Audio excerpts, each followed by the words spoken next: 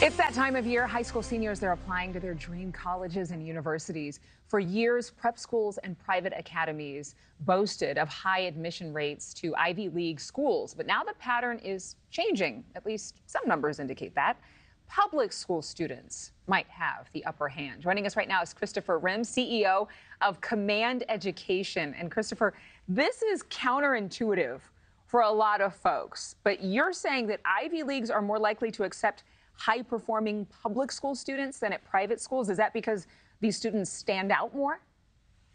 Well, there are two different reasons. So I would say, well, first, thank you so much for having me. Thank you for being here. A lot of private schools have state-of-the-art technology. They have the resources, they have the equipment. But if you're attending a private school, for example, in New York City, you're starting in kindergarten. That means you're essentially paying tuition for 13 years.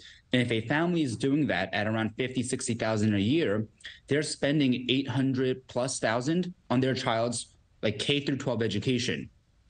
That means they want their child to get into the best possible college. And now if the entire class is comprised of those students and those students only, or for the most part, that's intense competition.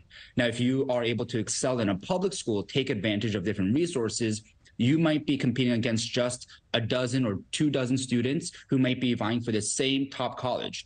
But if you attend a school like Horace Mann or Trinity or Brearley in New York City, almost all those students are there to get into a Harvard, Yale, Princeton, Stanford. So the competition is really what makes public schools a much better choice. This past cycle, we had two students with very similar profiles, extracurriculars, grades, course intensity, and one student who attended a private school didn't get into her top college choice, still got into a great school, but didn't get into a top choice. But the student who attended public school was able to get into Harvard and Princeton.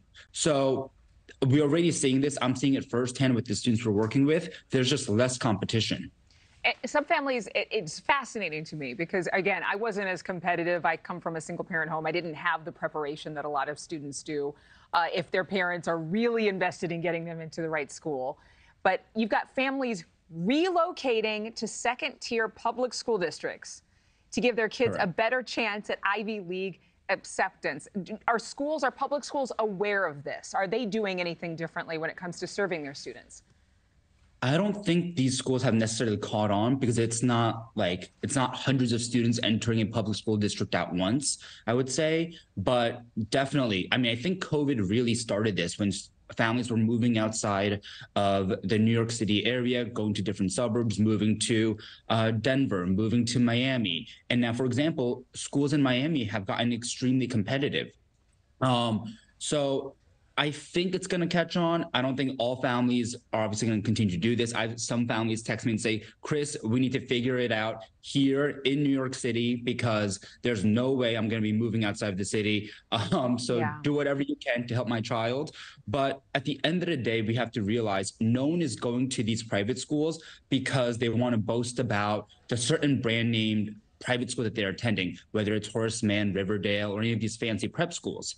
And yes, that's great, but that's a stepping stone to get into the best college. Everyone at a private school wants to get into the best college. That's why you're paying tuition.